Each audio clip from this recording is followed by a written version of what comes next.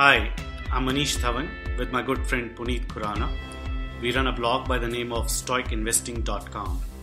This is our podcast series. Life is too short to learn from just your own experiences. To inculcate vicarious learning, we will be interviewing and profiling interesting people from different walks of life. Hopefully, this endeavor will shorten the learning curve for our audience. Our guest today is Ankur Jain, an engineering graduate who did his MBA from MDI. Ankur studied under Professor Sanjay Bakshi, who, as we all know, is an authority on value investing in India. His association with Professor did not end there. He went on to work with him at Tactica Capital. After honing his skills for almost a decade there, he is now on his own, managing money for himself and clients. As you will hear in this podcast, Ankur is one of the most thorough professionals I've come across. Due to the concentrated nature of his portfolio, he does not leave any stone unturned in his research on a company. Without further ado, let's listen in. Ankur, welcome to the show. Hi, thank you. Thank you, Manish. Thank you, Puneet. And so he belongs to that pure Warren Buffett fan club, which is also evident from the jacket he's wearing today, the Berkshire Hathaway jacket. So let's start from the start. How did you start with the whole value investing or investing per se? Was it like you entered stock markets earlier and then you got into value investing, and how did it all start? Well, it started long back. I mean, while I was in the school, so I used to see my father investing in mutual funds, and I used to see my father, investing in filling up forms for IPOs of companies, and that was the Harshad Mehta time, 92, 93. So I used to have a lot of animated discussions inside our house, where his friends would come over and they would speak about the next IPO, or maybe they'll talk about Reliance. So I used to get fascinated by the talks which used to circle about a lot of companies, and so later on, that moved on to, because all these companies have some products. So as an adolescent boy, I used to get very fascinated by the products that these companies are making, and the very understanding that these products have companies behind them. So that used to make me tick, that what is this? There is a company and you can have an ownership in this company by having a few shares. One defining moment, I would say, was the Morgan Stanley 90. I think the Morgan Stanley Open Mutual Fund, which came. I think it came in 94. So there was so much of euphoria, and there was so much of talk about that mutual fund that I actually stood in the queue to submit the form for that IPO. So that was one defining memory, because at that time PSU banks used to collect the forms for that mutual fund, and everybody was saying, if you buy it for 10 rupees. And on listing itself, it will double. So everybody around me, in my family, my father's friends, they were all investing in that mutual fund. So I went early in the morning because there was so much of rush. I went, I think, at 5 o'clock in the morning to stand in the queue, and by the time the bank opened at around 9:30 or 10, I was able to submit my application. How old were you then?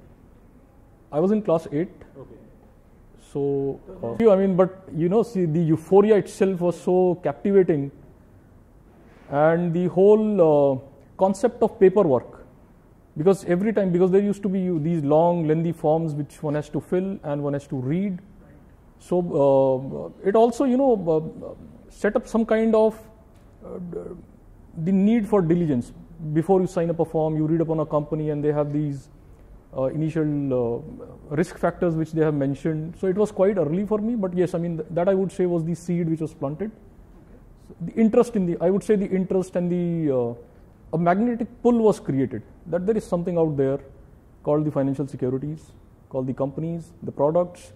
You get up in the morning and you look at you are brushing your teeth and you think about a Colgate Palmolive, because this is a share which my father is holding. Interesting. So that is what created, or I would say planted, the first seed. Okay. But were you aware of this happening to you at that time, or is it in the hindsight? No, this is precisely in the hindsight. Yes. Precisely in the hindsight. At that time, it was only about some interesting thing which is going on, Right. which is different from what you discuss in the school. Probably you're not aware that it's as a profession that you can do it full time. Oh, not at all, not at all. Okay. It was just a side activity which my father was doing, and I wanted to imitate that. Right. And the share certificates which used to come in paper form. So it was all, I mean, I would say a fascination for these things. The second milestone, I would say, when I moved to the engineering college, and this passion or this habit of reading about the financial companies or different companies, it carried on with me. And that is the first time when I requested my father to give me some amount of money so that I can open my own account. Okay. Because till that time my father resisted to give me, the freedom to operate on my own. This is 1998, if I'm not wrong. Yeah, 97, 98. So that is the time when I purchased 10,000. I borrowed 10,000 rupees from my father. Quite a healthy sum for that time. Yeah, I mean, he was quite generous. And in college. And with a special recommendation from my mother, because I was so, I was so after both of them to give me money, and my father was resisting that I will not, I'll not be focusing on my education. If you don't give me money. No, if I give him money, I mean, he'll get into the, The father was saying that. So he'll get into the habit of trading in stocks, and he'll not focus on his education, but the recommendation from my mother, I mean, that loosened the purse string, and I got 10,000 bucks. And I was doing textile engineering at that time. I was studying textile engineering. So the obvious companies which came to my mind that I should invest in a company which is into textiles. And the best company at that time was Bombay Dyeing. Okay. Where were you studying? I was studying in Regional Engineering College, Jalandhar, Which is an NIT. which is now an NIT. So NIT Jalandhar. So that was the first stock which I bought, and I had no clue at all about, I just knew that it is Bombay Dyeing. It's a well-known name in the textile arena, and I'm studying textile, so I should buy companies which are closer to my field of education. Right. And I just saw the price in the newspaper. It was 40 bucks, and I went ahead and bought shares worth 10,000 rupees of Bombay Dyeing. So that was my first purchase. From the way starting, you are a high allocator.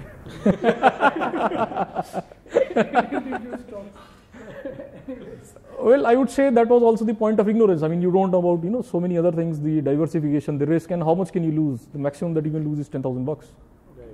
So I just went ahead and, What happened with that position? I mean, within a few weeks, the stock was quoting at 52, and I was on the top of the board, and I immediately went ahead and sold all of it. So you dubbed, okay, 52 is Yeah, I mean, 40 to 52, so it's like Not bad. 30%.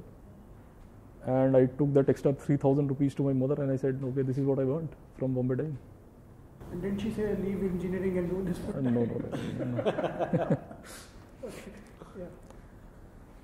So that carried on for some time. So I had now this capital of 13,000, and I kept on investing in buying a few shares, selling a few shares after a few days, and just getting the thrill out of it. And what was the premise of buying all this time? There was no premise. It was just a textile company, Okay. and I know the brand, Okay. or rather I would say I've heard the name. Okay. Stock is available at 40, 50 rupees. It's not expensive, so let's just go and buy. Interesting. Okay. Yeah, so that is how I started. And later on, but at the same time, I would say my mind was ignited about reading about the financials of companies. So I used to spend a lot of time, though 80% or 90% of whatever I would read wouldn't make any sense to me.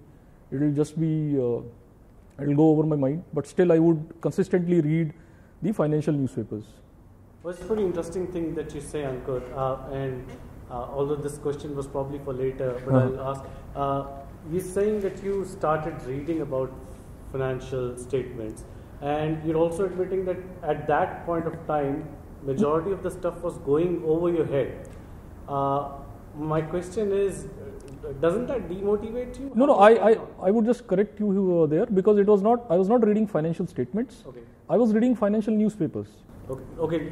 Let me rephrase that. Yeah. Even that financial newspaper thing was going over your head. That's what you said. Yeah, But most what of keeps it. you motivated then to go back at it? Well, I mean, I would say that it was something kind of a black box, and because it sounded so complex, the more I didn't understand and the more complex I found it, the more urge was within me Interesting. to crack the code or to figure out what is going on. Inquisitiveness. Yeah, the inquisitiveness, the curiosity. Interesting. And more so, I would also say, because there was nothing, nothing else to do. Okay. So, Yeah, so this is what I can relate with, because probably the similar thing happened. yeah, I was in second year, and I think the first time I picked up a business magazine, and I'm talking about 2003, I think, yeah. And at that time, Business World was the magazine which was 5 rupees. right. So it was the cheapest magazine at that time, so I bought that. And just because it wasn't making sense, I became more, that I Lured. have to understand. Yeah, yeah, yeah. And especially as an engineer, you have this, I don't know if, I think it comes in your, you're trying to find a logical step as to how this thing moves and reach a conclusion. Well, I would also say, yeah, I mean, that's true, Puneet. One more thing, because, I don't know, but whatever we used to hear from our seniors, you have to make your CV impressive. Right. And you have to, write things Right. which are different from others, Right. and make the interviewers look at you in a different light. Yeah. So how do you do that? You have to, get handle on some jargons. Sure. So that I would say, I mean, because in the extracurriculars there was nothing else to write, Right. and so I thought maybe I should pick up this reading what, Economic Times or maybe a financial newspaper or a business magazine. That makes sense. Yeah. Yeah, so- yeah. Horse riding as a hobby would not get you as much brownie points as reading financial papers for sure. Yeah. And because also it was reachable, because a lot of other activities, require a lot of effort, passion. They require investment of money, time. True. So this was an easy alternative to impress your interviewers. Right. So that is what I would say. I mean, Right. that is how I just kept on reading. And subsequently to that, I continued doing that when I went to MDI. So I had a demat account. Immediately join MDI after graduation, or you have some work experience? No, I got through Tata Consultancy Services in my engineering final year, but there was the IT crash which happened. And just to relate one example, one instance which happened about to figure out the IT euphoria at that time. So all the companies that came to our campus, they were recruiting people for coding and IT. Right. And right from the very start, I have not been very comfortable with technology. Okay. So Is it the case even now? yeah, somewhat. I mean, I have improved a lot. I mean, in my own perspective, but still, I mean, as compared to my peers, I mean, Okay. that's a big handicap. So Tata Consulting, but those, I mean, IT companies were the only companies which are coming to recruit the campus. And I still remember that there was an ad in the newspaper. They wanted people who are engineers, and the branch was not specified. So I called up the company and I said, I am a textile engineer. I'm an engineer, and I'm also a textile engineer. I clarified that I'm a textile engineer because textile was usually a branch which was not accepted Okay. for recruitments. Sure. Mechanical, electrical, even civil was civil. It was a niche branch, so it was not. We were not allowed to sit for the interviews. Sure. So I called up this company and said, I just want to specify that I'm a textile engineer.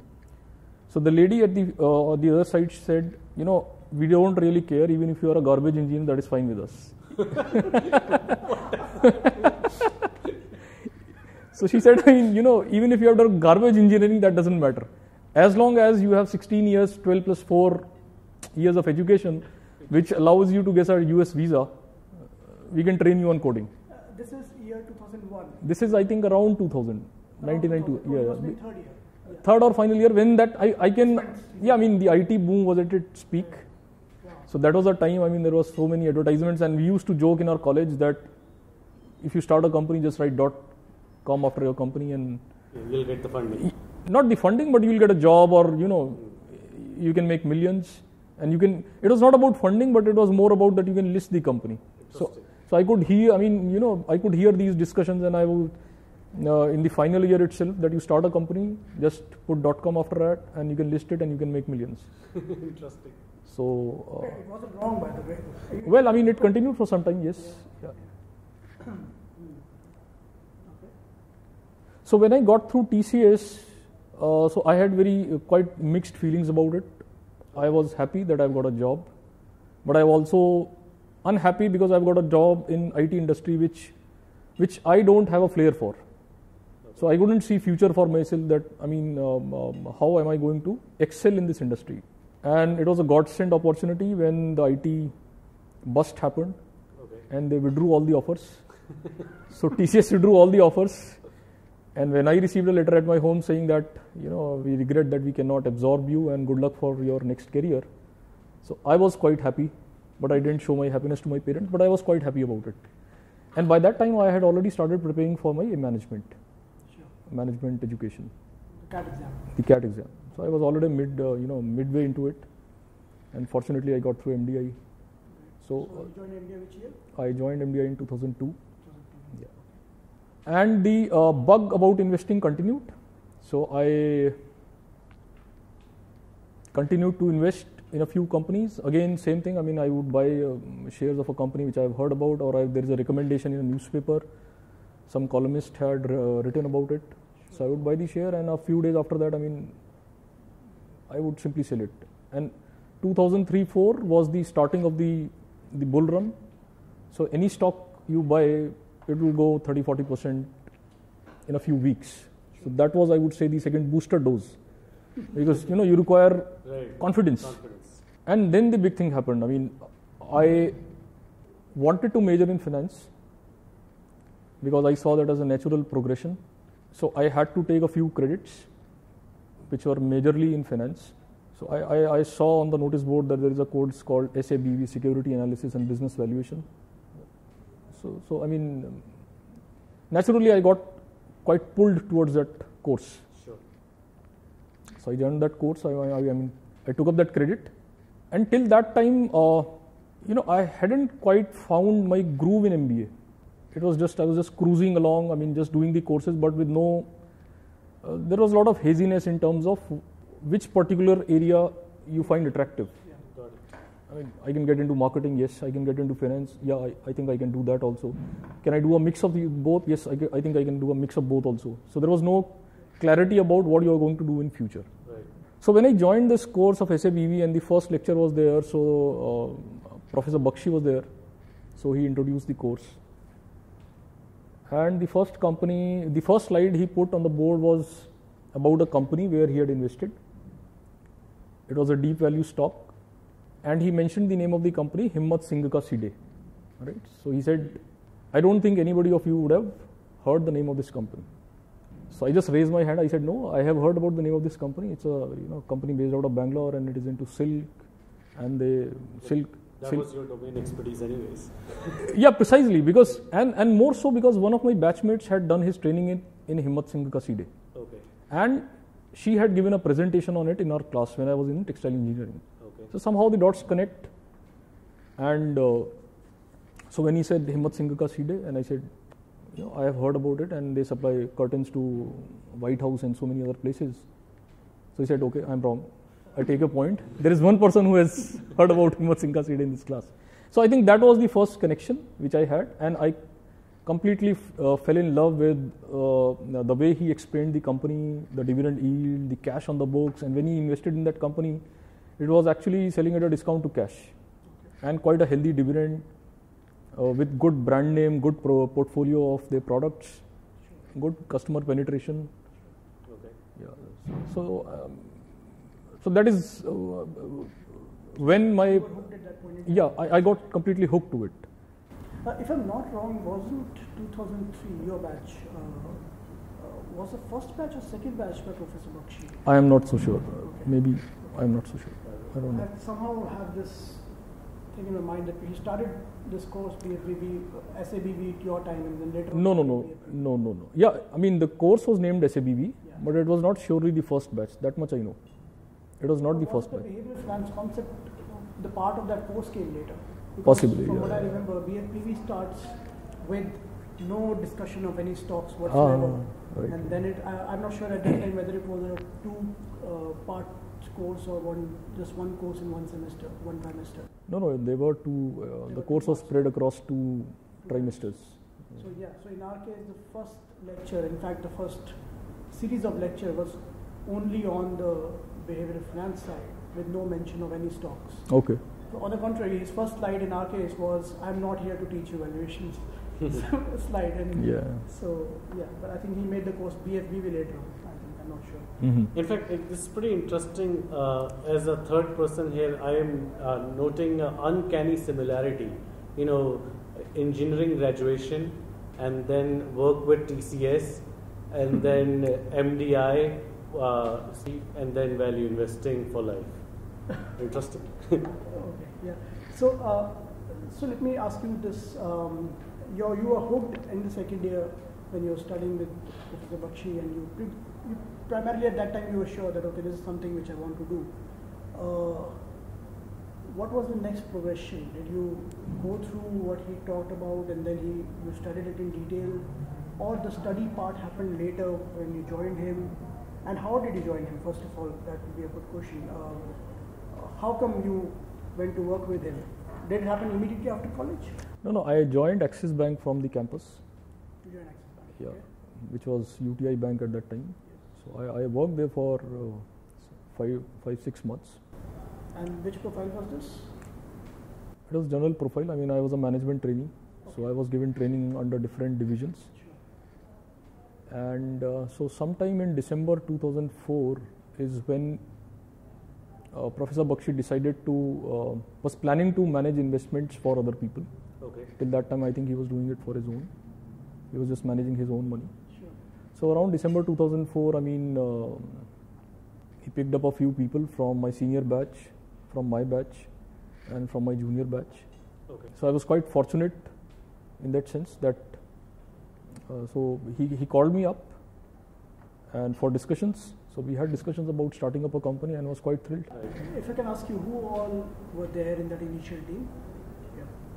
So there was Jakpreet Singh Bhatia, and he was 1 year senior to me. He was from my senior batch in MDI, and there was Sharoni Ray. She was 1 year junior to me. So we were 3 people, and Professor Bakshi. So we started Tactica. Great. So from whatever I know, at that point in time, from all the articles I have read from Professor Bakshi and whatever we have been taught also during that course, I think at that time he was very fascinated with the concept of the whole idea of buying assets cheap. Right. So to speak, Right. The Graham's style of investing. Right. So take us through your learning process.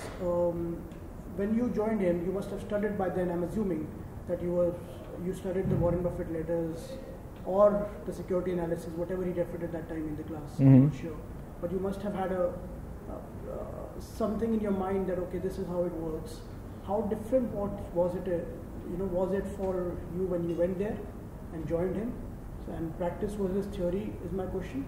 And second is, was it from the very starting that what you have studied made sense immediately, or you practice something else? Let's say special situations or quality companies at price. What was the starting point of your investments? So during one of his lectures, Professor Bakshi, mentioned about a case of delisting of Compaq. Was it Compaq or was it some other company, which I think HP acquired? Yeah, it was Compaq. No. Compaq was another company which they acquired universally, globally. But I think in India they acquired another company which is called, I think, I'm not able to recall the name. But basically there was a delisting case where HP acquired this company, and I think the name started with D. Okay, so HP acquired this company. Okay. And there was a delisting. So Professor Bakshi, he took a lecture on that particular situation and how he thought about it, that why HP is going to pay something extra to acquire this company. And so that was very fascinating. I found it very, very fascinating that there are situations in the market which are not related to the market, movements of the market, and where you can apply different kind of logic to figure out the risks and also the possible returns. Where you can figure out what is the risk-reward ratio in a particular situation and still unrelated to the market. Got it. So I got very, very fascinated by that particular example, and I started looking on my own, some examples to look on my own. And the very first thing which I did was to scan through BSE announcements. So that was I would say the first screen which I started to read on a regular basis. Because there are so many corporate announcements which are coming on a daily basis, and Also, importantly, it is fact. Whatever you read on an announcement, because it is coming from an exchange, it is a fact. Right. Different, very different from what you read in a newspaper, which is possibly partially fact and partially fiction. Yeah, can be a rumor too. Yeah. Can be a rumor. I mean, so that was one very key differentiating factor, because you are reading in black and white what has been given to the exchange. Sure. So I came across a case of Ray-Ban Sun Optics. So Luxottica, the company of Italy, they had bought over Ray-Ban, and there was a takeover regulation which said that if you acquire a company globally, and that company also has subsidiary operations in India, so there has to be an open offer made to the shareholders of the company. And there was a dispute about the open offer price, about the price that has to be given to the shareholders of Ray-Ban India. So I took out that announcement and I did some due diligence and I did some homework on it, and I brought it to the attention of Professor Bakshi that this is a corporate announcement which is going on, and the open offer is at 108. Right.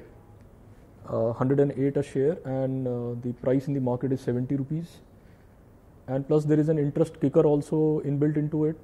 The later they pay, the more interest they have to shell out. Right. The company has to shell out to the shareholders. Right. So I brought it to his attention, and he went through my thesis, and he find it very interesting. So he spoke about that case in the class. And he also announced in the class that he is going to invest 20 lakh rupees into that idea. So I was on cloud 9, Right. I mean, 20 lakh rupees, because you may have found an idea. Sure. First of all, you don't understand the worth of it. Right. Then an authority on investing, he finds the idea equally attractive. Right. And is able to figure out the loopholes or maybe find holes in the theory. And based on a risk-reward ratio, decide to invest 20 lakh rupees in it and announce in front of the class. So what better way of patting you on the back? Precisely. Right. So that gave me a big morale booster. If I can ask this, this is from the corpus he was managing for other people? That I don't know. No, I was not working along with at that time. I was just a student. So he said, I am going to invest in this idea. Oh, so immediately this happened within that span of your class? Yes. Oh, great. Maybe that's the reason he called you after 6 months. Yes. One of the big reasons. Okay. And also because of a lot of affection he had. Sure. Of course. I mean, I'm just saying that the rapport was built at that point in time. Precisely. Yeah. So it all started in steps. So my love or my the pull towards this particular craft, it all started with these milestones. When you say the craft, do you mean value investing? Yes. Or do you mean investing. Delisting? No, investing is a craft. Investing is a craft. Yeah. And were you, just because of this particular event, were you more inclined towards delisting and risk arbitrage kind of situations? Well, yes. I mean, it was a morale booster, and it also gave me the some kind of an inkling that there is a niche in the market where a lot of players are not looking at this. And two, a lot of players maybe are not keen on doing the amount of homework which is required to do. Right. Right. And I also found that I have a flair for reading these documents when it comes to legal documents. Got it. So I mean, usually a lot of people find them boring, but I don't find them boring. I mean, I find them very refreshing. Forensic stuff. Right. So yeah, that was it. And when I started to work more on open offers and delisting in special situations, litigated matters, so every case that I worked on, it gave me more insights. Sure. There were more mistakes to be figured out, Sure. more risks to be figured out, more understanding of risks. That is how it went. Sure. So within value investing, there are various subsets. One is the deep value, buying companies at very cheap. With proportion to their asset values, you buy them very cheap. The second sect may be something like what Warren Buffett practices of growth at reasonable price, kind of quality companies with decent growth and available at a very reasonable price. Then there is the risk arbitrage as a complete sect altogether. Right. What were the dominant sections you were operating in the initial phase of career, and has it changed Is it very different from what you're doing now? What has been your progression in that sense within the value investing side? Okay, so earlier I used to do, everything. I used to invest in a deep value stock also. I used to invest in a risk arbitrage situation also. Okay. I would study up on a debt restructuring exercise. Right. So the good quality company, I would say, was not a set at that time where I was, keenly looking at. I didn't have an understanding what a good company actually comprises. Okay. For me, a good brand was a good company. Fair enough. And that is equal to good investment. So that raw was the understanding. So I didn't operate in the area of investing in companies or businesses which have high entry barriers around them. The so-called moats. Yeah. So I used to buy deep value. I used to invest in special sets. And everything, cyclical, non-cyclical, everything included. So I would say it was a potpourri of 40, 50, 60 stocks. Just for the benefit of the listeners, can I assume that what Professor Bakshi explained in his speech to Mr. Chetan Parekh in his interview, that Oxford interview, and he has given a lot of themes there, I'm sure you must have read that also. Right. Was that also the way you were operating? All those themes were probably the way you were looking at the companies? So there was a raw material theme, and then there was a debt restructuring theme, and then there's a cash bargain, debt capacity bargain, and a lot of things he has explained in that interview. And I will probably attach the interview in the notes of this podcast also. But was that the true resemblance of what you were doing at that point in time? Well, I remember there was no mention of quality in that. Yes. So I don't have very concrete memories about that interview right now. Okay. But yes, we used to invest in a lot of different themes, and we didn't used to start looking at a company because of the theme. Sure. I mean, the company would fit into some theme later on, right. But we are looking at a steel company and we are looking at a preference share. Was there a way to zero down to how you reached that company at the first place? Yeah, we used to use the software CMI Provis. Okay. We used to use Provis. Yeah, we used to have screens. Okay. Figuring out companies which have debt capacity, which are debt capacity bargains, companies which are showing decline in the interest which is being paid, showing debt reduction, companies which are coming up on the dividend list for the first time, companies which are having low price to book value. So all these things, all these screens we used to have. So a lot of companies used to be thrown up for working. And in addition to that, your continuous reading of newspapers and magazines and speaking with fellow investors also used to give us, I would say, good fertile ground for ideas. Interesting. So there was enough to work in every theme. Sure. So take us, through the journey of has the way of operation in which you're operating earlier, has it changed now? Are you in a different field altogether, so to speak, or are you doing the same cash bargains? Because I know, practically it's very, very difficult to find statistically cheap and cheap on assets companies at this point in time. Correct. So has the evolution of the market made you change and look into some other areas? How has your journey progressed in that line? So if I just look 10 years back, I used to invest in all sorts of companies, and there used to be 40 to 50 companies in my portfolio. Okay. At this point of time, I have 7 companies in my portfolio. Earlier, I used to take cash calls that this is the cash, which is compulsorily I have to keep in my portfolio, okay, which I no longer do. Okay. So there is no cash call which I take depending on the direction of the market. And we used to read a lot about direction of the market. At least I used to read a lot what other people are saying, which I have stopped doing. Okay.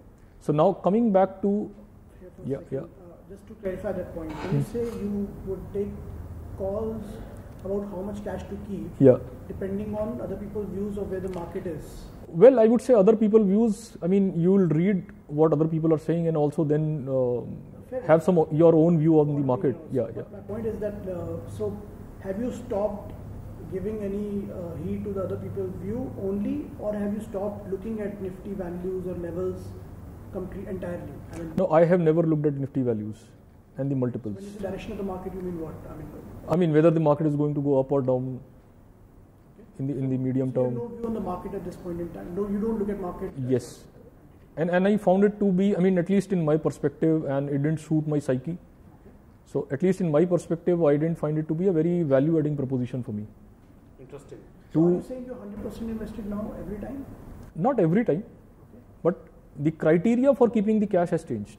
Earlier, the criteria was that, okay, I'm afraid about the market going down, so I want to keep this much amount, at least 20% in cash. Were there a good opportunity to buy, right? Okay. Fair enough. Now the criteria is that if there is a business which you have understood well, which is run by very good management, and which is available at a valuation which provides me at least 17% IRR, which is the hurdle rate which I keep in my mind. Sure. So that's a good investment for me. Sure. So that is a satisfactory investment for me, and I go ahead and deploy my capital. Fair enough. Yeah. Well, probably, Ankur, would there be an exception to this rule if, let's say, you come across a year 2000 like scenario where you clearly know that the situation is overheated, like IT euphoria or something, but would you still be 100% invested? No, the way I look at it is, so I would say there are two aspects to this problem. Point one is, let's say one is 100% invested in the stocks, Right.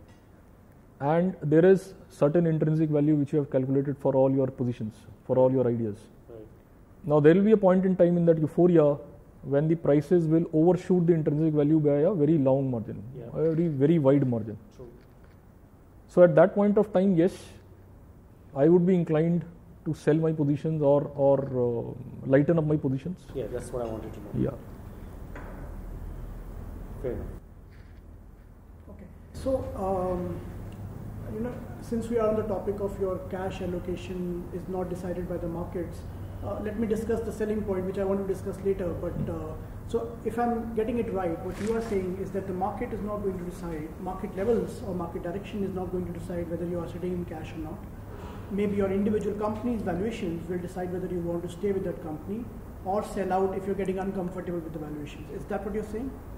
Can you repeat the second part? So what I'm saying is that essentially, let's say you're 100% invested, Right. and you have, let's say, 8 companies.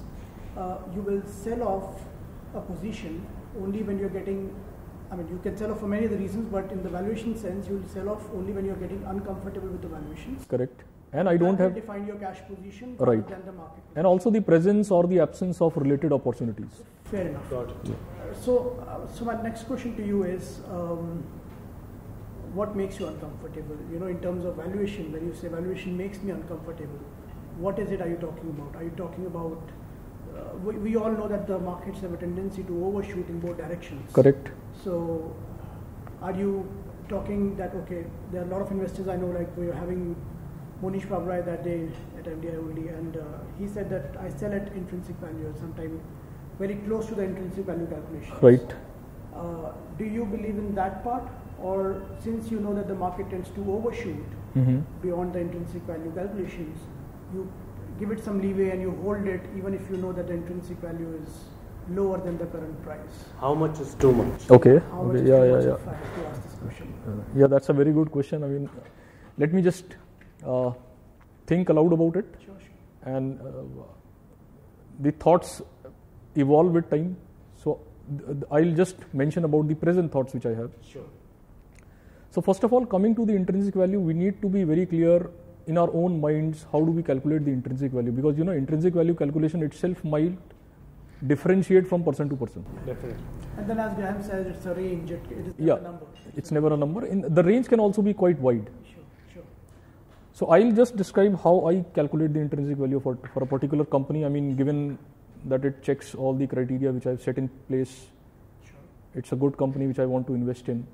So I try to foresee in the future that what is the kind of growth this company has, I mean, based on the historical past and given the scale of opportunity which this business has and the competitive position of the company, Sure. what is the very conservative growth which this company can have? Okay. And how much can I foresee? Because the farther you go away from the present time, the dim the prospects become. The lesser confident you become about the prospects. Sure. I mean, if I have to chart the growth of a company for the next 3 years, maybe I can say with 95% confidence. The moment you increase the time period to 10 years, I will say possibly with 85% confidence. The moment you cross it to 15 years, I would say with 70% confidence. So with every range of timeline, the confidence decreases in the numbers. So for me, for certain businesses, the timeline is, let's say, 8 to 10 years, that I can be reasonably sure about the projections that I put in. Let me take, for example, a company where I was invested in, CERA Sanitary ware. So let's talk about the sanitary business. I mean, that will help your listeners and also me to consolidate my thoughts. For example, if you look at sanitary ware, now what is the scale of opportunity for sanitary ware in India? 50% of the population is still defecating in the open. Right. That is point one. And the population is only increasing, no matter where the dollar is, where the crude oil price is, the population is only increasing at around 1% per year. Sure. And out of the existing population, 50% does not have the washroom facility in their house, or they are not using it. Sure. Point number two, people are aspirational. True. So right from the very first thing, having a toilet at your own home, still in the rural areas, having a toilet at your own home and having a newspaper delivered at your house is considered a very aspirational aspect. Sure. Right? So the second tailwind is the aspirational aspect of the population. Now you can put it along with the thrust which the government is giving on people to move away from open defecation. Swachh Bharat Abhiyan. The celebrity endorsements which are coming along with it. So there is, a social noise, which I would say, to get rid of this bad habit. Let me have some clarity here. Yeah. You are talking about a position which was before the Swachh Bharat announcement happened, or you bought CERA later on? So was Swachh Bharat a part of your thesis? No. Swachh Bharat, I mean, previously also, so this has been an ongoing, I would say, governmental thrust, not only because of Swachh Bharat. Sure. Swachh Bharat was earlier known as Nirmal Bharat Abhiyan. Sure. I mean, so the, Right. so basic, I would say the basic thrust is that people are moving away from open defecation, and we have a huge scale of opportunity. 56% of the people are still not, have toilets.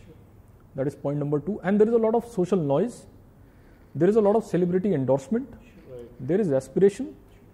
There is legal thrust also, because the governments and the judiciary also is, the laws are being put in place where you can't fight the elections at the Gram Panchayat levels, at the local levels, if you don't have a toilet at home. Sure. Yep.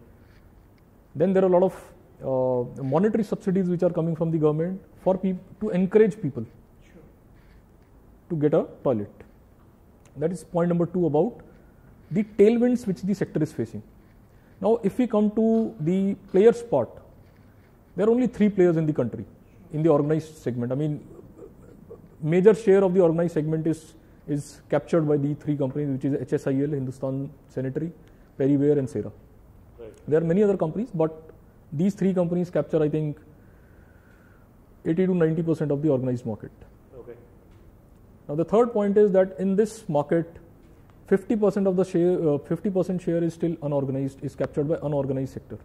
So where you have hundreds of units which are spread out in Morbi, Gujarat, Sure. and other places. So 50% of the market is captured by the organized segment, and 50% is unorganized. Sure. As people are moving towards premiumization, as people are moving towards aspiration to fulfill their aspirational needs, Sure. they are moving to buy brands. All right. Sure. So these 3 companies are major beneficiaries: Right. HSIL, Perriware, and CERA. Now there are different segmentations which these companies have done based on the premium segment, luxury segment, or the mass segment, affordable segment. Right. A lot of things which they have done. But just to give a general perspective of how long can you think in terms of time periods, I would say, for example, CERA or a sanitary ware manufacturer, I would say that looking 10 to 15 years ahead in terms of growth is quite a confident, I would say, metric for me to look at or to assess. Sure.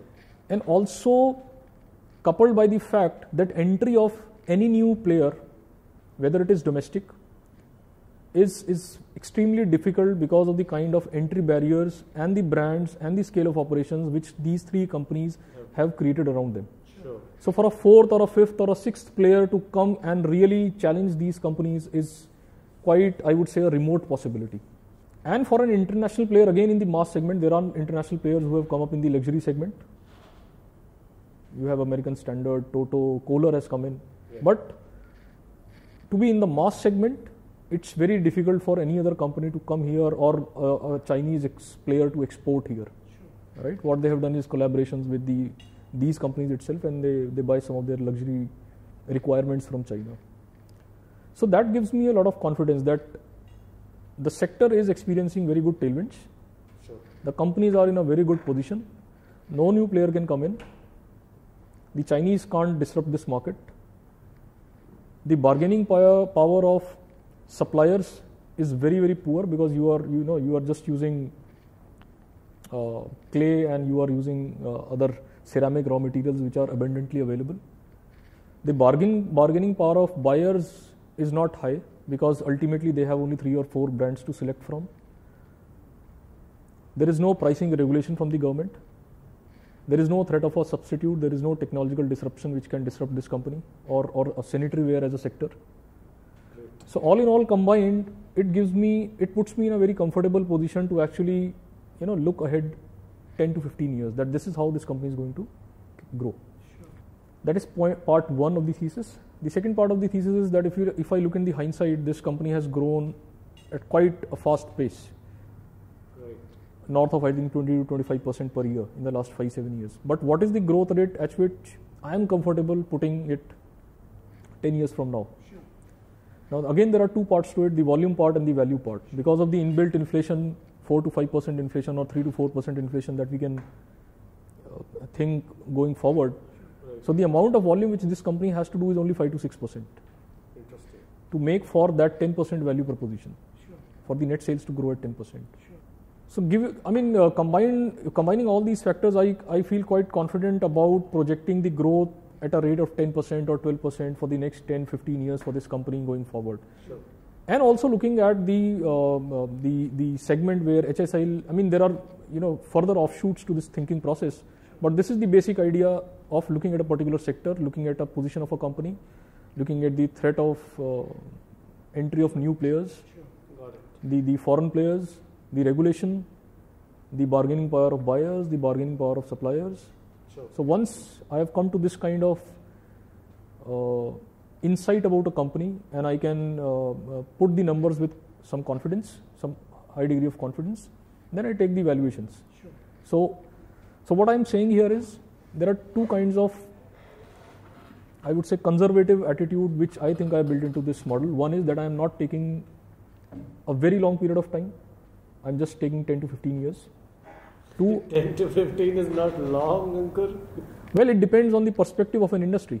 Okay. So that is what I said. If you ask me for any other industry, for example, Mr. Buffett just bought this company in the oil sector, Right. which supplies, I think, parts of machineries or which are required in the oil sector. Right. And somebody asked him about the view of oil.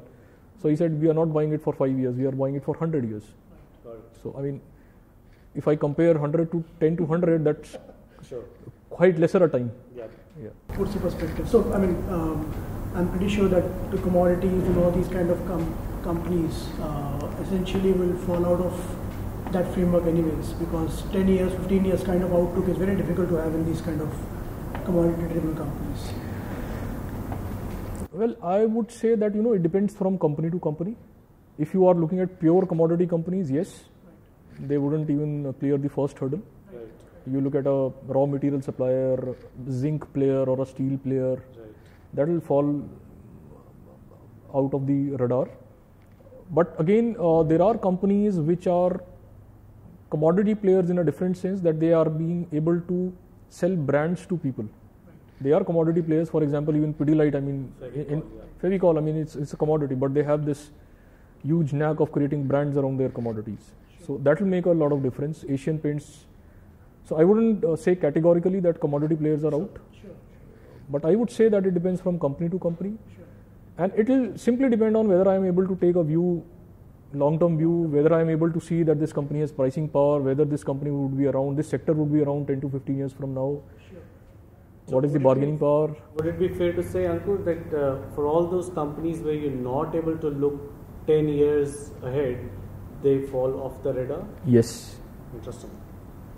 Okay, so I mean, let me go back to the question which came into picture. Was the valuation, how much is enough and how much is too Yes. much? Right. So you said you value the company, Yeah. and on the basis of a certain level of confidence, you put your numbers and you come up with a valuation parameter, the valuation number, whatever you feel the value of the company is, and then you buy it. Yeah. What's the process ahead? So I would say, Puneet, I mean, I would start with a conservative level. Sure. So in some cases, I would say 10% is conservative for me. Okay. Sure. 10%, for example, I told you about CERA, 10%, a 10-year or a 15-year horizon is comfortable for me. Sure. Sure. In some companies that I may not have the idea about going forward 10 years, but I would say for 5 years, I'm quite comfortable that this is the kind of growth that this company can command, Sure. right? So it may depend from company to company. The time period may also vary from company to company.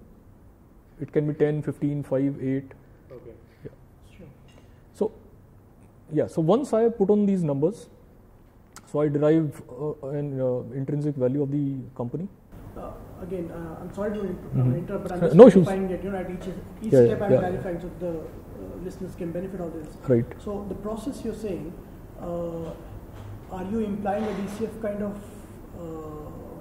model to value companies? When you're saying I put the numbers, you take a sort of a DCF number? It's a DCF, but it doesn't require complicated set of numbers. Fair enough. Yeah. I mean, at It's the a end of the DCF. day, Yeah, it's a nothing DCF. But, cash Yes. flow and growth rate and Yes. discount rate. Yes, it's So a DCF. It's a DCF. Yes. So do you use free cash flow in your calculations, or do you use earnings as the base and then you do some kind of adjustments to those? How do you approach the free cash flow number there?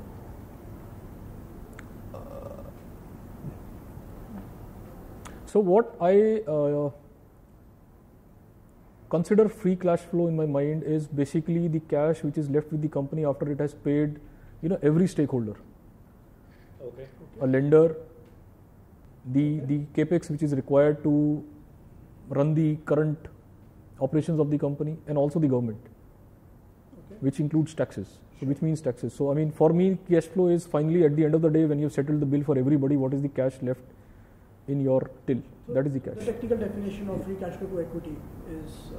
For me, I mean, I usually take PAT for free cash flow. Okay, fair enough. And then adjust it for if I believe that the depreciation which the company has provided is lower than the actual which I think. Sure, So just to put in the conservative number. sure. And also, I mean, I try to normalize if I try to see that what is the tax rate which the company, I mean, the usual adjustments. Sure. Look out for the tax rate. If the company has paid 20% taxes for the last 3 years, then you know that there is some kind of benefit which the company has got, and it is not going to sustain in the long term. So to normalize it, you have to bring it to 32% tax rate. But do you refer to the cash flows vis-a-vis the PAT to see the difference between the accrual accounting, how much of a accrual basis things are happening in the company? Because in a lot of cases there will be some expenses, which are non-cash in nature or non-operational in nature, so to speak. Do you get the cash flow perspective here, or you just take PAT and then adjust it with the depreciation? No, I would say the valuation is the last process. So before that, I have compared the company on the cash flow in terms of how different is it from the PAT. Is it different from the PAT? Understood. If yes, then how much it is different, and then why is it different? And also the cash flow before working capital changes and after working capital changes, is there a variance? If yes, then why is this variance? I mean, so all those questions. So let me just again, for the benefit of listeners, let me put it in a flow chart sort of a thing. All these things which you're doing is the quality of earnings check, so to speak, and see whether there's too much of variance, and if the variance is there, why is there? Yeah. Most of the times, the variance, if it's too consistent, anyways, I think you will doubt the quality of the earnings in the first place, if there's no justification. Yeah, if there is no Well justification for that particular variance. And once it is reasonably close number, I think PAT is a very reasonable number you can take. Correct. Fair enough. Yeah. So you derive the value. Yeah. Okay. So I mean, I just take the PAT, which is a free cash flow number for me. Sure. I mean, after making all the adjustments, and I then take the growth for whatever time I am comfortable with. And then you take a terminal number post that? Yes, I use a terminal number for 3%, which is a perpetual growth rate of 3%. Sure. And then I discount it at a rate of 10%. 10%? Yes. Okay. Okay, too conservative for me, but yeah, can you explain the rationale behind the 10%? One, it is a round number, so it makes the calculations in my mind very easy for me. Sure. If I make it 11 or 12, I'll have to go back to Excel, which I don't like. Okay. So, Fair enough. so I like to make a lot of mental calculations. And once I have this, so once I make a standard benchmark, so I can compare a lot of companies on the fly without having referring to their numbers. Right. Back of the envelope calculation becomes easy. Back of the mind, I would say. Okay, sure. Just to put a point, but that should not be the rationale for... No, that is just, that is one part of it. The second part is, the AAA bond yield is 7 to 8%. Sure. So if I were to invest in a very safe asset, I would put all my money in a AAA bond yield, which will get me 7 to 8%. Sure. So if I am taking the risk of investing in equities, I should be paid or rewarded for investing in equities. So a 2 or 3% premium. Fair enough. So that is what I look for. So so I think that only difference is that I expect slightly more premium, but then in that case, selection becomes slightly more restrictive. But let me ask you, Ankur, since you are doing a very conservative estimate in terms of your discount rate, Right. If I think like a concentrated investor, which you are, wouldn't you be better off taking a higher discount rate number so that you get far lesser companies first of all in your valuation range, and secondly the one you will get will be extremely at a reasonable price, and thirdly from the equities in itself, shouldn't the premium be above the normal debt cost which is there in the market? So let's say a corporate can generally take a loan at around 11%. Shouldn't you be expecting more money when you're using your discount rate? Or see, one view can be very simple, that okay, discount rate is just a number, I can take 12-13% also and it won't make a difference. But I'm just asking, just trying to get your thought process behind that. Have you never given a thought to that debt ratio vis-a-vis the equity premium? No, the 11 or 12%, first of all, that is a pre-tax number. Okay. For a corporate who's borrowing. So for him, after tax deductions, it's much lesser. Sure. So the number of 10% is higher than mathematically that number is slightly higher. Fair enough, yeah. Now, my sense is that I want to put a lot of emphasis on the quality of the company which I am buying. So I try to keep the standards of the company which I buy very high. Sure. So the conservatism part, Is in the estimate. so I would say 80% of my time and my mental energy is spent on looking at the business, the company and the management. The valuation is like 15 to 20% time I spent on valuation. Fair enough. Same for me, I'm just trying to get more answers there. So the point number one is that my confidence or my comfort, I would say, comes from the quality of the entry barrier which is around that company. Sure. Right. So I do not derive a lot of comfort by taking a higher discount factor. Okay. Fair enough. So you come at a value number using this. Do you also apply a margin of safety after the calculation of this value, just like a norm? Yeah, I usually, I apply a 25% margin of safety. Fair enough. So now again back to the question you started. Mm-hmm. How high is too high? Yeah. So you start with a number. Till what point are you going to hold it? So I would say that based on a lot of iterations which I've done on the return calculations, what kind of returns you can get if the price moves up beyond the intrinsic value, Sure. and up to what intrinsic value. So that number is something around 1.75 times to 2 times my estimate of my conservative intrinsic value. Okay. For example, there is a company A, and I have, I have a conservative estimate of 1,000 rupees per share of that value of that company. Sure. Now, the point number one is that I am already truncating the life of that company to 10 or 15 years. Sure. But I know with a very high confidence and a very high conviction level that this company is going to stay for a long period of time. It's not only for 10 years, it's going to stay for 20, 30, 40 years, right? Even more than that. So that that also gives a lot of margin of safety by the long runway that this company has ahead of it. Sure. And two, once, so the conservative estimates are already inbuilt into the workings. Right. And once the market has recognized that opportunity, you know, I am hesitant to take my profits from that opportunity because the market has now realized the potential of this company. But over a period of time, like I said, I try to keep a hurdle rate of 17%. Over a period of time, as the price keeps on moving up, the expected return from that opportunity will keep on dropping. So at certain point of time, I would say I did these workings that at what price the expected return will drop to 12%, at what price will the expected return drop to 11%, right? And secondly, you know, it usually doesn't happen that you have invested in a company and it has crossed your intrinsic value within 6 months. So it usually happens over a long period of time. So let's say 2 or 3 years. By that time, you have got more insights about the company because you are invested in the company, you are in more about the company. So a lot of nuances about the company which you are earlier unaware of, they get clarified in your mind. And you can be more,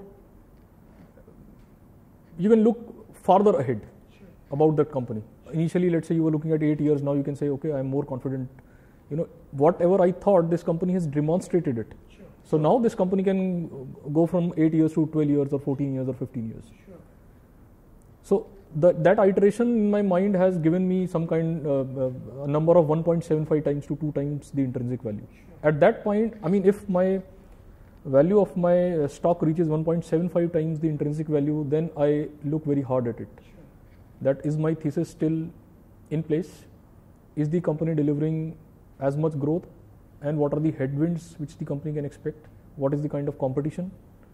And if I think that there are the thesis is diluting, then I start to lighten up my position.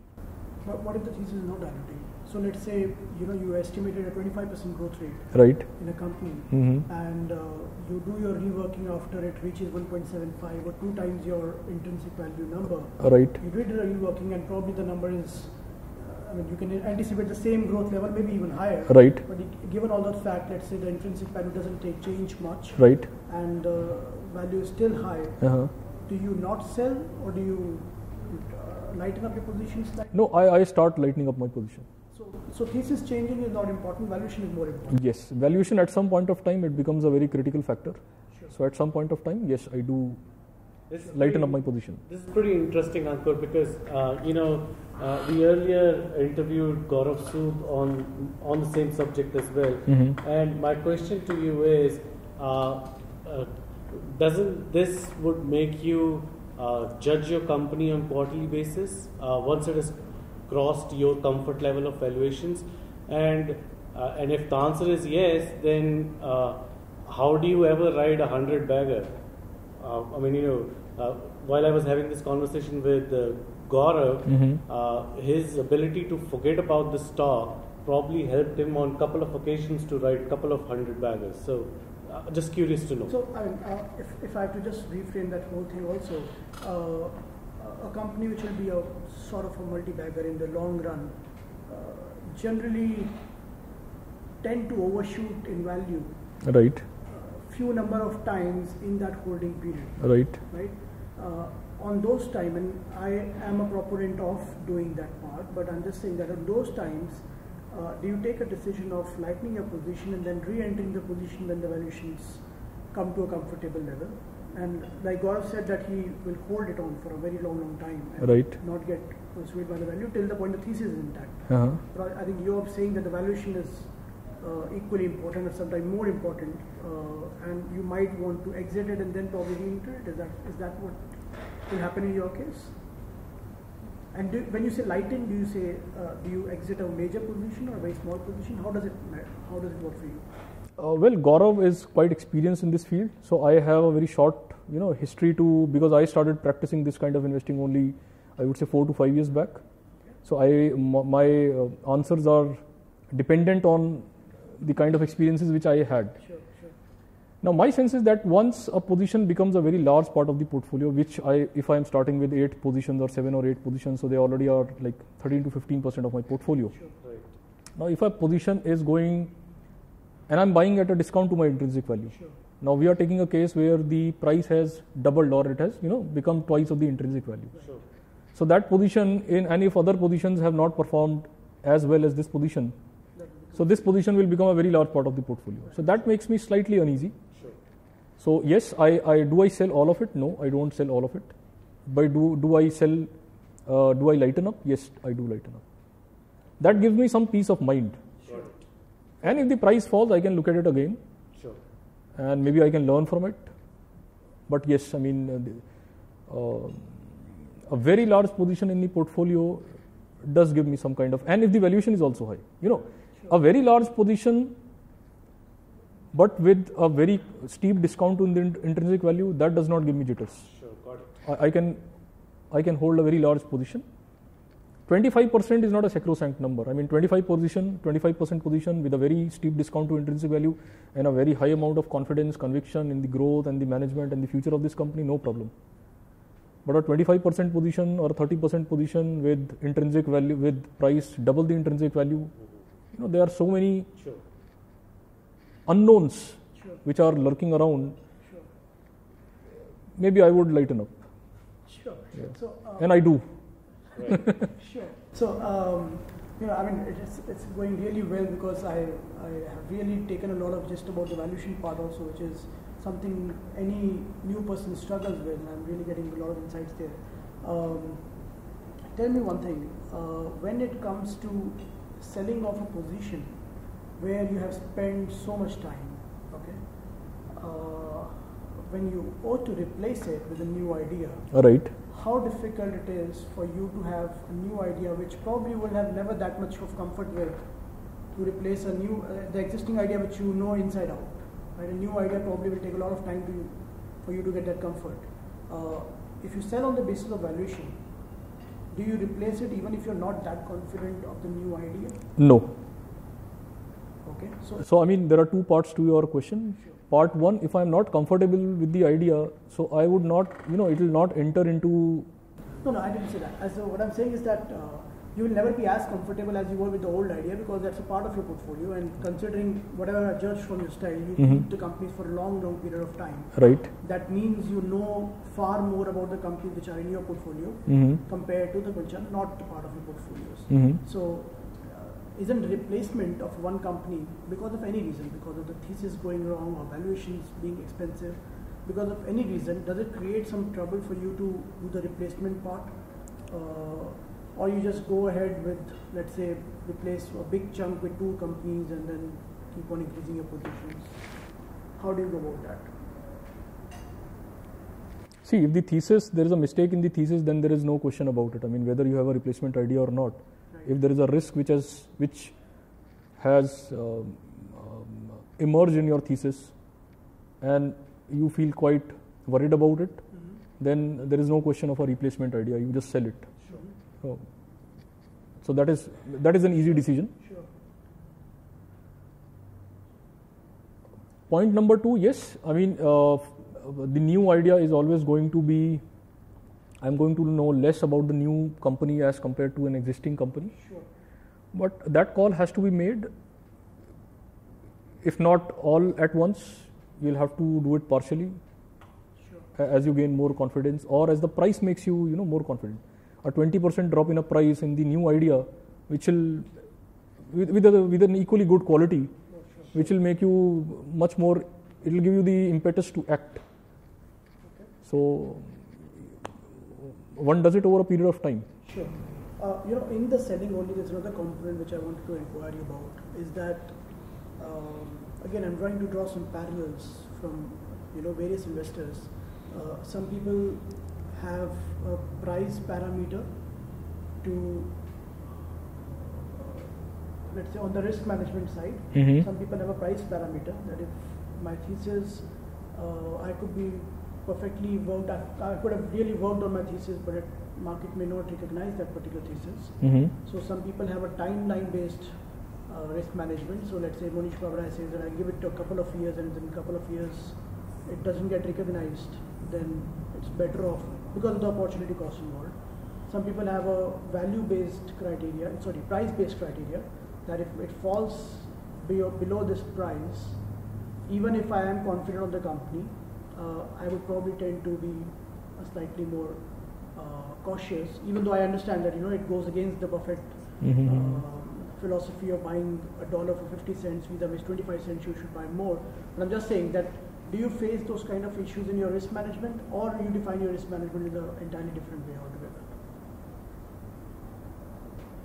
So one part of risk management you explained, that you're slightly more concentrated. So how do you keep a track of opportunity cost vis-a-vis the downside of your companies? So one, I don't keep a timeline. First of all, when I look at companies, as I explained earlier, I try to spend a lot of time on selecting the idea. Does this idea meet the criteria to enter into the portfolio? Okay. But once it enters the portfolio, I am quite reluctant to cut the position if it has not performed, provided the thesis is correct. Now, we can take so many examples where, for example, I was just reading about a company. So for good 5 years, the market cap of the company remained the same. There were movements up and down, despite the company announcing a very big special dividend and doing a buyback in the interim of those 5 years, because the promoters knew, they very ethical promoters, and they knew that the intrinsic value is quite higher, so they also did a buyback. But nothing moved the market. The stock was still selling at the same valuation which it was selling 5 years back. And then in the next 2 years, the stock jumped up 8 times. So a guy who was impatient after 3 years, or he said, I want to sell after 4 years, I want to sell after 5 years, because this is something which I don't have the ability to figure out. That when the market, I know what is the intrinsic value of the company, or I can fairly, deduce the intrinsic value of the company. The price is a fact which the market is providing me. Sure. I don't know when that gap is going to close. Sure. So your risk management essentially is the time you spend on judging the company before it comes in your portfolio. Yes, I spend a lot of time, and I would say I thoroughly read 80% of whatever has been published about that company. Sure. So I go back to 20 years, 30 years, 40 years of annual reports. I'll really, look at every video on YouTube which has been posted on that particular management, any interview. Sure. So I try to basically tick all the check boxes which are there in my criteria before I decide to select a company. Got it. So that is point one about the risk management part, and point two is also about the diversification. I'm not investing all my money. And the logical question could have been that if you are so confident about one company, why don't you put 100% of your money in one company? No, actually, you've already answered it. 10% of the corpus into one company is anyways concentrated. By normal definition. No, even I'm saying, even let's say even amongst those 10 companies, sure, the expected return would not be the same for all the 10. Sure. There will be some companies which are offering, let's say, 5 or 7% higher return. But need to have some margin of safety. So by sheer logic, one should invest all the money in one company. Sure. So the risk that probably amount to, I may be wrong and speaking out of line, but that probably amount to arrogance. Correct. No, so I know it all. No, so that I was coming to, that the risk management part is investing not in one company, but investing maybe in 7 or 8 companies, sure, where your conviction doesn't turn into arrogance, right, and where your conviction also doesn't turn into ignorance. Sure, not knowing what you know. Yeah, not knowing what you know. So 7 or 8 companies, I think, and the probability that all 7 or 8 do not perform for 5-year period or a 7-year period, I think the probability is not zero, but it is low. It's very low. Just again, sometimes you test the thesis in your mind, right, asking some hypothetical questions, and probably this is slightly hypothetical, but let's say if it doesn't work for 2 or 3 years, and you said that you were comfortable holding it for 5 years. My question is always that there is a presumption in that holding of 5 years that your thesis is extremely solid. Correct. And let me put it this way, that you are saying that I am correct and the market is wrong in this particular case, and you are going to say that for 5 years the market is still not recognizing and I know the correct value. So my previous question was also on the line, that is there a point where there is a doubt that comes into your mind that, okay, am I not looking something which the market is? Or that doubt never comes because as per your understanding, you probably looked at everything which is possible about the company? No, that would be quite incorrect to say that doubts don't arise. Whether the market agrees with your valuation or otherwise, doubts about the company should always, they are always in the mind, whether you are confident or not. Right. So about all my ideas, I have different kinds of doubts in the thesis, but some are reasonable. But they don't move your conviction. Yeah, they don't move the conviction, and those are risks which you are willing to take. Sure. For example, let me just get back to the theory of CERA Sanitary ware. Right. So what is the risk in sanitary ware? I mean, all the other things are in place from my perspective, but the biggest risk I think in CERA is the single location of the factory. CERA is producing 3.2 million pieces of sanitary ware just from one single location. Now, God forbid, because of any natural calamity or any such thing, a union strike or a lockout, the Indian corporate industry has been witness to so many labor strikes, and many other things. So what will happen to that company? I mean, the earnings potential of that company, and maybe possibly if they are not able to solve that problem within a reasonable period of time, what will happen to their market share, their brand recall, and so many other things. Fair enough, but I think that will be a temporary problem. I know. No, but it's a risk. I'm saying it's a risk. So the risk worth taking is what you're saying. Yeah, so that's a risk which is worth taking, and it will be diversified by investing in 7 or 10 companies. So yeah, I wanted to ask you is that when you buy, and you said you are comfortable holding it for 5 years, that's fine. But when you're buying it, at that point in time, is valuation vis-a-vis the potential of the business the only criteria, or you also keep a trigger in mind, which will probably help market realize this potential of this company? A catalyst. And the catalyst or the trigger becomes more important if you are in risk arbitrage situations as well as in cheap asset situations, because we all know that the Indian markets are not that open to activist investing and all that stuff. But Right. In these kind of companies, when there is too much of gap between intrinsic value and valuations and intrinsic value and the prices,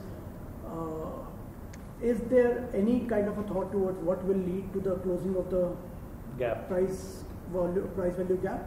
Or do you go ahead with an assumption that this cannot stay for very long anyways, so let me just go and buy it no matter what? I'm not sure if I'm convinced. No, I got your question. Right. See, I mean, that kind of thought process I used to have when I used to invest in companies which are deep value stocks. Sure. Right? It's a very important criteria anyways. Yeah, company sitting on Value surplus transfer. land or company sitting on hoards of cash, what will happen to that cash? But investing in very good quality companies is, I think, a different word altogether from investing in companies where a big part of your intrinsic value is passive in nature. Here, a big part of your, or I would say almost all of your intrinsic value is active in nature, which is being demonstrated in the P&L statement of the company. So you're saying the performance in itself is a trigger. Yeah, so it's getting translated into the earnings of the company. So if the price doesn't move as per the earnings of the company, it is getting cheaper and cheaper in that. And sooner or later, market will realize it. Well, It has to. it should. That's the hope. Yeah. Well, I would say it should. Yeah. But that's what value investing is all about, isn't it? History has it that market does realize its mistake. Fair enough. So And yes, over a period of time and over a portfolio of companies. Yes. yeah, fair enough. I mean, I'm still to come across an idea which was not a mistake, which was a good quality company, which was selling a deep value, I mean, with a good margin of safety, and nothing happened for 5 to 7 years. It should have been having a margin of safety, I mean, from the price that Would we you have. categorize Noida Toll Bridge as one of those companies? Because Well, Noida Toll Bridge is not a good quality company. I have not studied the company, but I'm just saying that a lot of fraternity of people we talked to, and they were very positive of the company. But there is no growth, right? Fair enough. I mean, let's not discuss that. A lot of political risk, regulatory risk. No. So, well, I did invest in Noida at all, just to clarify. But at that time, I was At that time, it was a debt reduction theory, so I invested in that company.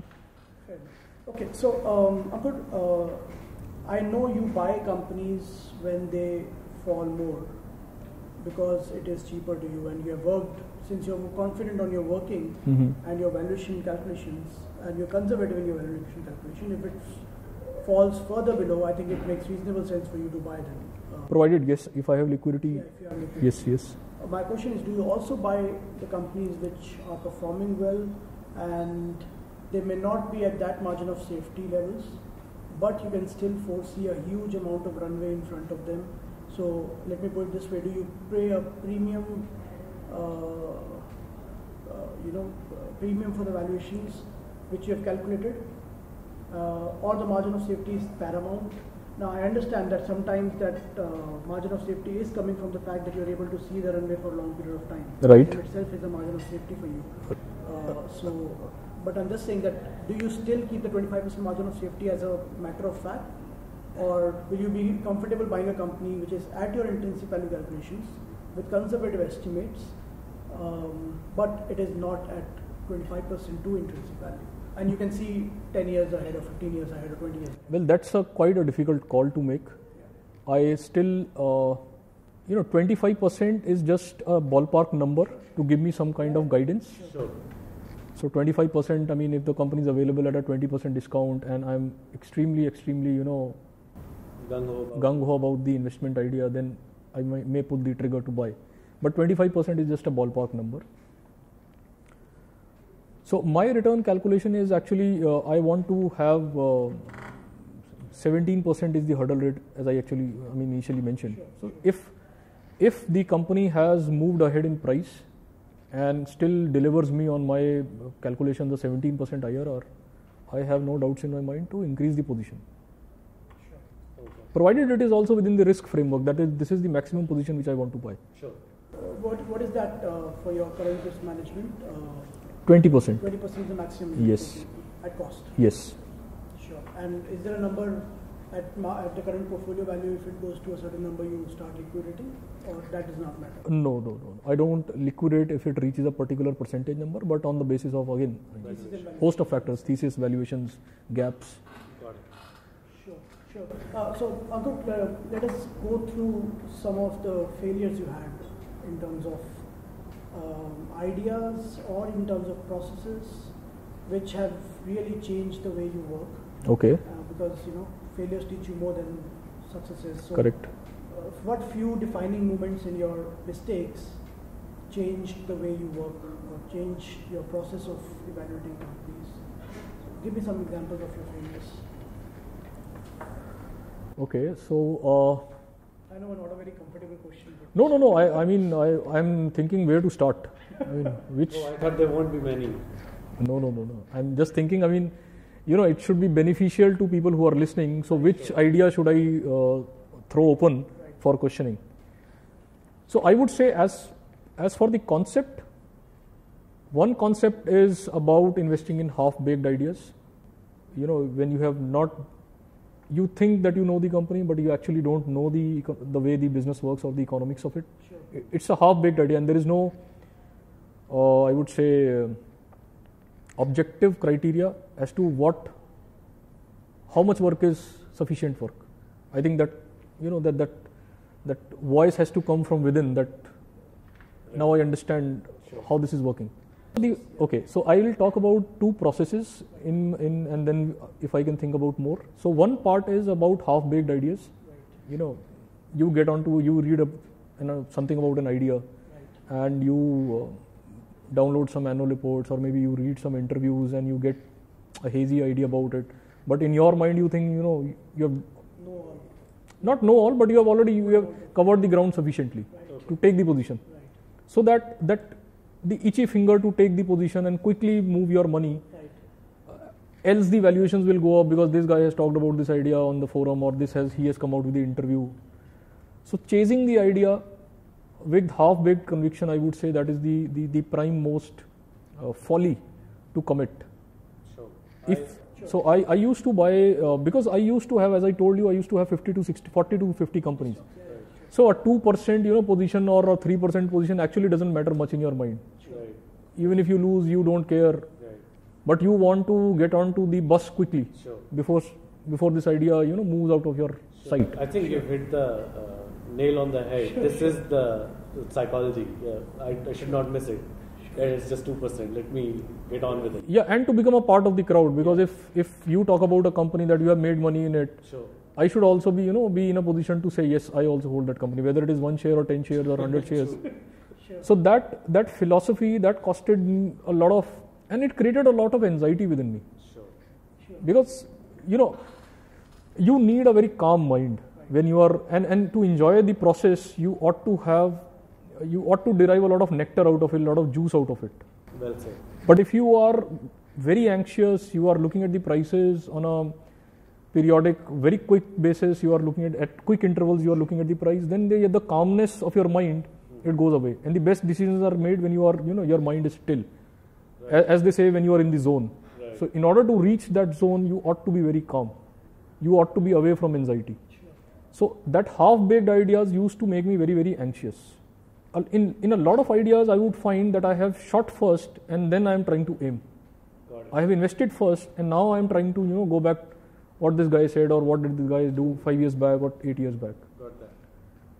So gradually as I started moving towards more concentrated positions, and it's a feedback loop, or it's kind of a structure, it's kind of a foundation. The deeper the foundation, the more stable is your idea, or the more stable is your philosophy, and the more stable is your mind.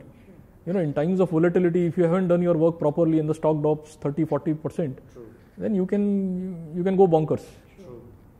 But if you have dug very deep and you have got your foundations very, very deep, then there is no need to worry. So that is one concept I would say, that working and acting on half-baked ideas. Sure. And 2, I would say meeting the managements. Sure. So earlier what I used to do, meeting the management was a key criteria before I actually, invest in a stock. So even before I have completed reading of the 3rd annual report, I would have already shot a mail to the company to grant me a meeting with the CFO or the CEO. So a lot of my mental energy, mental bandwidth and my time would get wasted in getting those appointments. I would go and meet the company, and as Buffett says that, you don't need to ask a barber if you need a haircut. So you don't need to ask the company if the company is good or not. You are only going to get... That's pretty interesting. So when you were investing 2% of your corpus, you were keen on meeting the management, and now that you're concentrated, you realize that there's no point meeting them. Yeah, because you have already read whatever is there to read. Sure. Interesting. Whatever you don't know about the company, even the management will not be able to tell you. Wow, definitely. Because they themselves know what is uncertain. Right. You are trying to figure out the uncertainty part, Right. which they themselves are uncertain. So even if you get an answer from them, No use, no additive value to it. It doesn't add any value. It only gives you psychological confidence that you have met the management. So what? And on the negative side, obviously, their confidence can rub off Precisely. And give you a false picture. You are completely right. It has happened with me a couple of times that meeting a management has actually worked in a counterintuitive way. Right. It has actually worked in an adverse way. Yeah, I'm with you on that, because my premise is always on the management is that whatever the management is doing, forget what they're saying, whatever they're doing is visible. Correct. It's there in the numbers, it's there. If you're looking for the forward-looking statements, it's a different matter altogether. But even those are available in the annual reports if you want to look at the prospects of the industries and if there's something changing and all that stuff. But meeting the managements, unless and until you really, so initially we used to meet the management because we thought it's a good idea to meet the management. Right. Because many investors have said that it's a good idea to meet the management. But the more I have met managements, the more I realized that I'm better off doing my research. If at all there's something which I need a clarity on, then it's a different matter. But most of the clarity comes in your process anyways. Very well said, Puneet. So I'll just share my thought process right now. How I think about it. Sure. So I would say, as Munger says, that there are three baskets. When they are looking for ideas, either it is in or out or too complex. Right. All right. So I thought, why not try this idea when we are trying to work upon a company or trying to meet the management? Trying to get that logic why to meet management in the first place. Sure. So if the idea doesn't inspire you in the first place, if you have to spend a few days working on the idea and there are a lot of risks which you foresee in the investment idea, Right. then it is already in your out tray. Got it. So there is no need to read up on that company, there is no need to meet the management. Right. The second bucket is the in bucket. If you have worked on it and you are gaining confidence day by day by reading up more and more and trying to understand, going to the marketplace, if it's a product company, it's available and you are able to build your confidence day by day, then at some point of time, you have got that critical mass of confidence where you don't need to meet the management. Everything is there in the public domain. Right. Now, going that extra mile and trying to meet the management is only wasting your time and the opportunity cost. Got it. Yes, if you meet the management, maybe there are certain portions which are not clear to you, they may get clarified, but you also carry the risk of getting over influenced by it. Sure. So that, and I would say a good bunch of ideas, I would say 70 to 80% of the ideas, they will either fall in your out basket, so there is no need to meet the management. Right. 10 to 15% of the ideas might fall in the in basket where you don't have the necessity to meet the management. Right. 5% of the ideas, I would say, would fall in the too complex basket, which you can't outrightly reject, but you are also not able to get a handle on the business. Got it. Right. So there, for example, even Buffett, for example, he met the management of Geico. Right. Right. So till that time, he did not had any understanding of the insurance industry. Right. But if you look at it now, the insurance is the workhorse of Berkshire Hathaway. Right. So had he not met the management for an insurance company, maybe he wouldn't have got the insights into the insurance industry. Right. So I keep an open mind, but that is not a predetermined criteria to make an investment.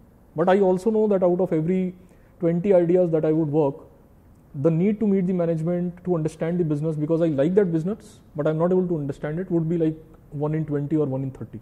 Sure. Got it. Interesting you said that. On management also, I have one thing which I have from my personal, I just thought I'll just add to it, is that sometimes I have realized that meeting the management of the company you are interested in is probably going to give you lesser insights than the management of a company in the same industry, just because the tendency of people to discuss ideas is different. So I'll give you a small example. Without naming the company, I was working on a consumer durable company and I wanted to understand it. And there was another company I have no interest in, but I just knew that this guy gives a far better perspective on the industry. Mm-hmm. So I always used to meet this guy to understand the company I was interested in. Right. So it's not necessary to meet the management of your company, the one you are interested in or invested in, to get the real idea of how things are moving. See, the basic idea is to understand the business. Right, absolutely. Right now, management is difficult to. There is opportunity cost of time also involved because the management is difficult to get a hand on. Sure. To get interviews with the right people, and sometimes it also happens that you might get negative experience meeting a management. Right. For example, Munger talks in OID about an example where these guys, they met a company, they were quite confident about the business and they wanted to invest in it, Right. but somehow they got the connection that this guy can introduce you to the CEO of the company, and so they went ahead and met the company. Mm-hmm. And they got so cheesed off with the overall experience of meeting this guy. They found it to be very, very arrogant guy, and so whatever. Not a pleasing personality. So they decided not to invest in the idea. And that was a missed opportunity. And Munger says that it went on 20 years it went on compounding the value 20 years, 20% year on year, and every time they looked at that company, they would feel kicking themselves. Right. It went ahead for 15, 20 years, 20% year on year. So your personal likes and dislikes can act as a bias. Yes. Interesting. And plus, I mean, there is no need. It doesn't add too much of value. Interesting. Sure. So Ankur, you talked about the failures, and let's probably end it on a positive note. Tell us something about your successes, the home runs that you've hit over the years. I know the one you have missed, Eicher Motors, because I was there in the presentation. Which one? Eicher Motors. I think you. Which one? Eicher. Motors. Eicher Motors. Oh yeah. I know that because I think I was in the class when you presented the idea as a special Right. situation opportunity when I should involve. Yeah. And I think you exited at a 40% gain or something like that in that position. Not 40% gain. I mean, yeah. I mean, Or doubled. Counted 40% gain. Doubled. Fair enough. Doubled. And we all know what happened to Eicher. And you have discussed this with me earlier also in our meetings that Eicher Motor was a big. You knew everything and then you didn't invest it in something. And it was a big mess for you to re-enter it. Well, in hindsight, yes. Yes. Do I regret it? Of course not. I mean, Yeah. I don't regret it, but I wouldn't say that I knew the company so well.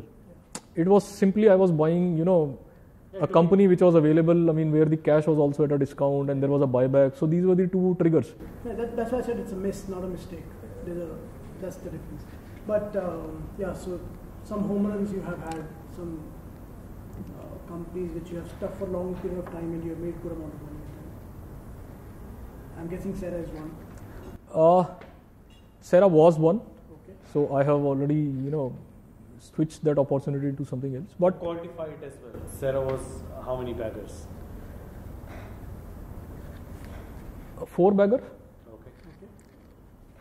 And then, the another one is Relaxo. Sure. Relaxo is 5-6 bagger. Sure. Yes. So I mean, so again, these were morale boosters in the sense because if you work on a company very well, and you crack the code inside out, Sure. you know the business and you know the competitors, so it gives you so much of confidence that you can basically differentiate between you can differentiate or you can separate the wheat from the chaff. Right. You can actually look at the facts, because a lot of people, I mean, if they don't know about the company, they are talking in a sphere which is more fictional in the sense because the valuations have gone up. They are not supporting their thesis on the basis of facts. Sure. But if you have done your homework, you know the facts, then you can take a very informed call about your decision whether to stay put or to sell. Right. Because you are basing your decision on the basis of hard facts that you have gathered over a period of time. Sure. And it makes you more, it gives you more strength to weather any kind of adversity also in terms of stock prices. Sure. Okay, so at the very end, I would probably want to give the listeners an idea about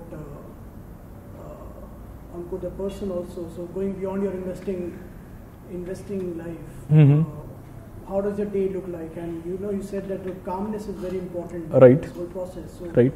do you get into any kind of physical or spiritual activities which helps you keep on the top of your physical and mental health? So let's first go through the daily routine. So what I usually do, I mean, what I seek in my companies is efficient deployment of capital and the efficient deployment of time of their managements. So I try to learn from them and imbibe them in my own life. Sure. So, for example, I read about Munger defining Buffett that still at this age he works 70 hours a week. So to be honest, I mean, I try to keep a check on my own productivity, that how much productive am I as compared to the icon, we can keep an icon in front of us and then compare our own productivity and how do I improve it. Right. So that is one. Two, in order to read and in order to think, I try to keep all the distractions away. So I usually keep my mobile phone in silent mode for the whole day.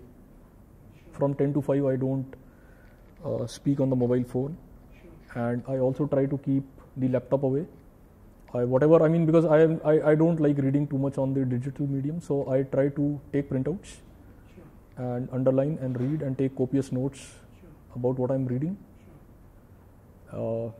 Because this is a weakness which I found in myself, that if I am reading something on the laptop, I tend to drift away into a universe of surfing where I'm, after 45 minutes or an hour, I'm looking at something completely different from what I started with.